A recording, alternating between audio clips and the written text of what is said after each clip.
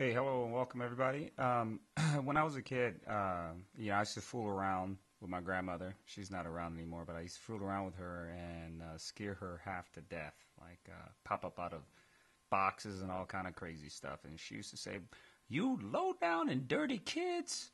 Well, I've taken that to a new level. So I'm here to give you guys a low down and dirty tip. Not just a tip, but some techniques for creating characters in Maya and bringing those into ZBrush and back to Maya again. Well, in the old days, that used to be very difficult to do. Right now, though, it makes it Pixelogic makes it so much easier to do that, and it's really a click of a button. It's that easy. So let's get started. The first thing we're going to do is we're going to go to Google, obviously.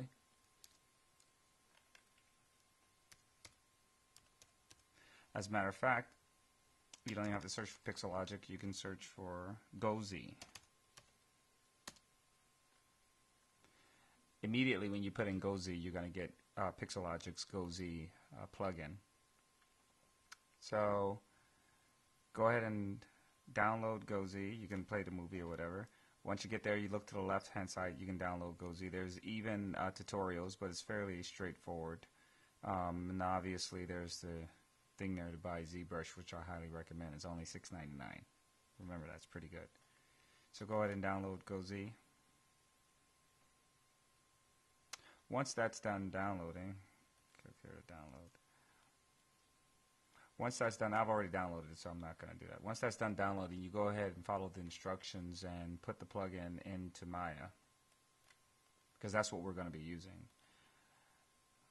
After that, go ahead and start up Maya. So if you don't see that after installing the plugin, you can go to Windows, and what you want to do is you want to go to your settings, and then you want to go to your plugin manager.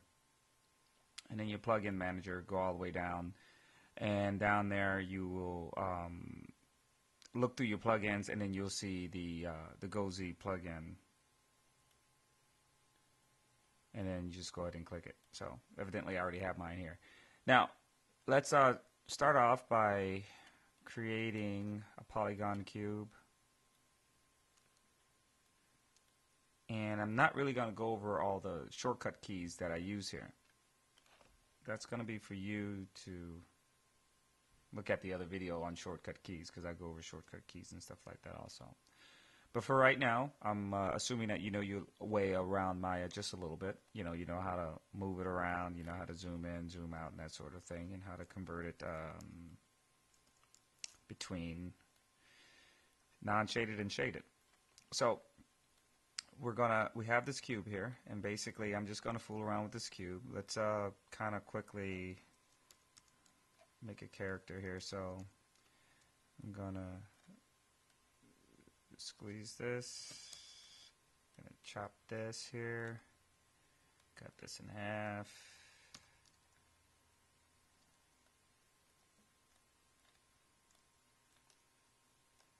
and when you're doing this sort of thing, you kind of want to make sure that you have something in mind. Normally when you're doing this, though, you would have let's say like an image plane or something like that, and you would have drawings and all that sort of stuff to make this a lot easier. But we're just actually kind of going over the process here. I'm not really trying to show you exactly how to model a character or anything like that.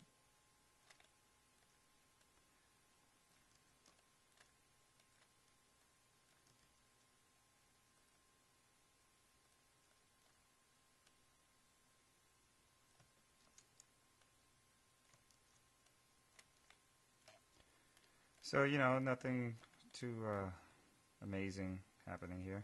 As a matter of fact, I'm not going to go through the whole process. I'm just going to make something fairly retarded looking. Obviously, I don't have to tell you that. You're looking right at it. So, let's say I have this right here, okay? So, let me just kind of make something of this thing.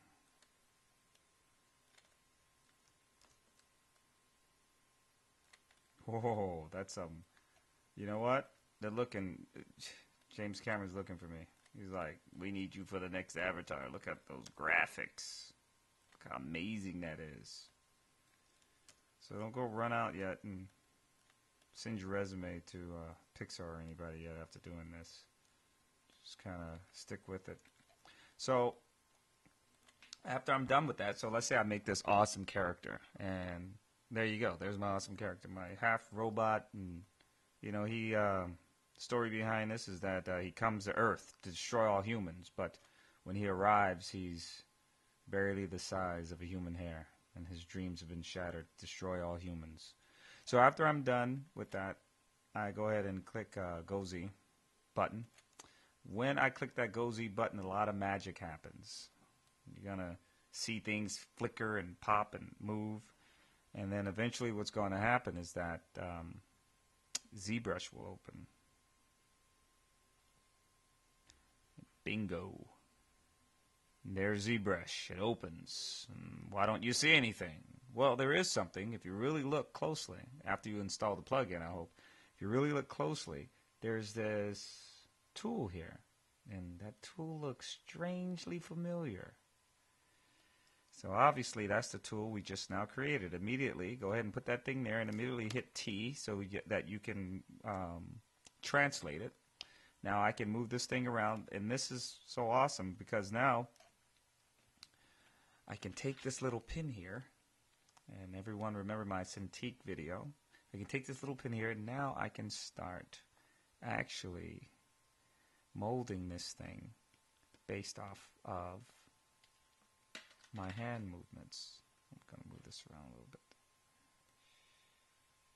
So see, I can move this thing around, but as you can see,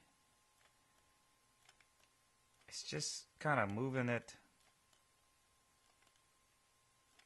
around. It's sculpting it, but obviously I need more detail.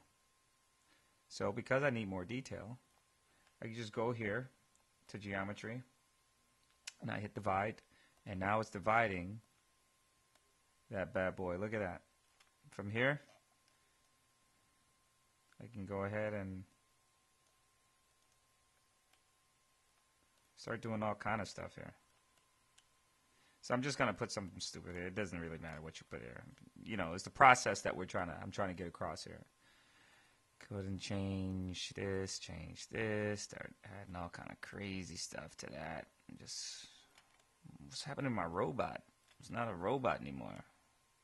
So remember, this is bump maps, and the great thing about ZBrush is that it will go ahead and create a UV mapping for you. It will break this thing down as a UV map. You can go ahead and start adding all sorts of wacky things to this thing and painting it and alphas and textures, and we're not getting to that, obviously. I told you that already. We just want to know the process. So I'm done now. Now what do? Do I have to go down here and do farmers and UV maps and start exporting those things separately? Nope. All I have to do is go to the Go Z button that's so nicely placed here in ZBrush. I click that, and watch what happens. Here's the magic, folks. Here's the magic. Here it is back inside of Maya. Look how this thing looks. It still has the same geometry that I had before, except that when I render this thing, it has all of the bumps and all that stuff on there. And that's how easy it is. That's it. That's how you get your crap from Maya to ZBrush. If you guys have any questions, go ahead and email me. There's a couple of places you can email me, but the best place is just go to YouTube and leave a message there, and remember to subscribe. And if you want to know anything else, have any ideas for any tutorials, go ahead and email me with those requests. There was something I wanted to show you guys, though, before I took off. It's pretty important.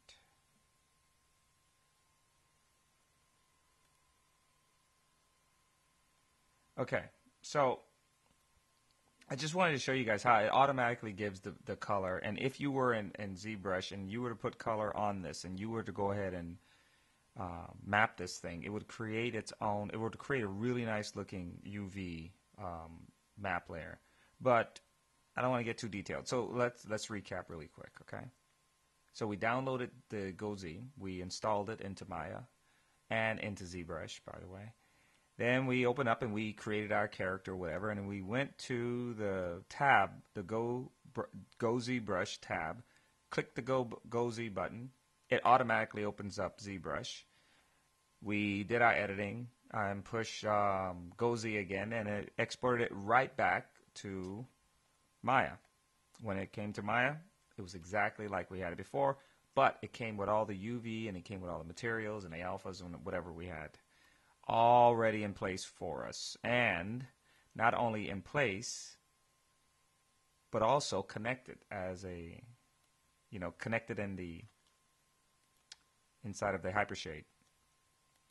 So, all right, so thanks for watching. I'll see you guys next time.